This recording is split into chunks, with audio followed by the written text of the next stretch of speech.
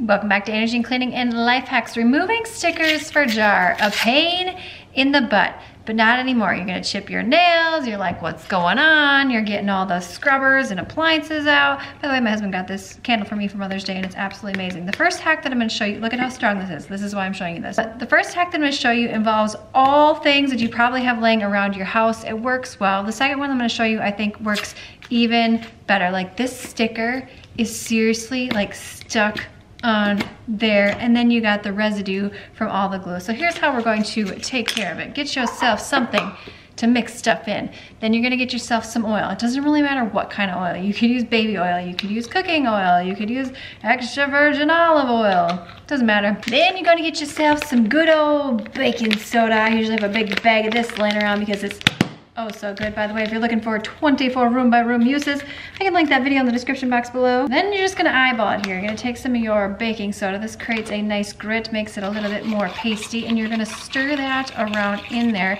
You want it a little bit thick because you want it to sit on the side of the place where you need to remove your sticker. So I'm gonna add just a bit more baking soda here. I'm gonna keep adding as needed. This first one here will require just a bit more elbow grease, and that is just fine, especially if you wanna go the all natural route. So I'm gonna take a spot, let's just go right here, and we're gonna take our nice little soupy mixture you can see in there, and we're gonna dress our candle. Yes, we are. The sticker spot right here.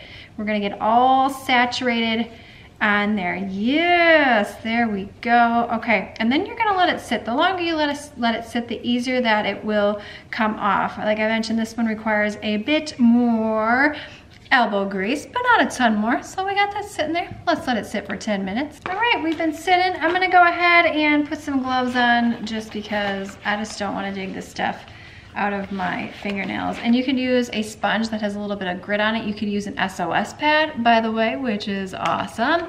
I could show you that in a different video. And I'm just gonna use this little scrubber right here. You could use an old credit card if you wanted to as well. And this is gonna help lift this sticker. You can see right here, come up much easier. The combination of the oil, which is great for removing adhesives. You could use some WD-40 if you wanted to go that route, but it does not smell very well. Now I probably should have let this sit on a little bit longer, but you can see that it is coming off a bit easier. Yes, yes, yes. All right, you ready to see my favorite thing when it comes to removing stickers because it works the best? It's not all natural, but it is some Goo Gone. This video is not sponsored. I've never done any sponsored content on this channel.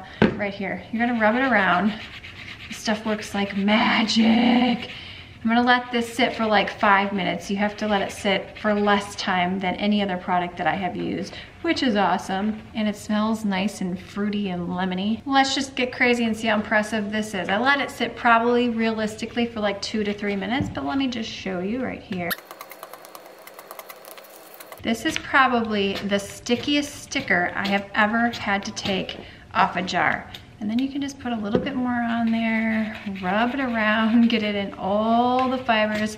So not only is this removing the sticker, but it's also removing that adhesive that is underneath the sticker. You can see right in here. If I can get this sticker off, you're gonna be able to get almost any sort of adhesive or sticker off with this Goo Gone. For this, I would recommend soaking it longer depending upon the severity of the sticker and the jar. I do love this. I do think it helps. The sponge is great, but this, my friend, yes, this is an amazing jar. I wanted to keep this black amber jar. Let me know in the comments box below, have you tried the WD-40? Also, give the baking soda and the oil a shot. It works great too. It just depends upon what you have laying around your house and how quickly you want to work and how much sticker residue you have on the item that you need to get off. Give this video a thumbs up and then click the video on screen now for some additional cleaning and life hacks. And I will see you, my friend, in the next one.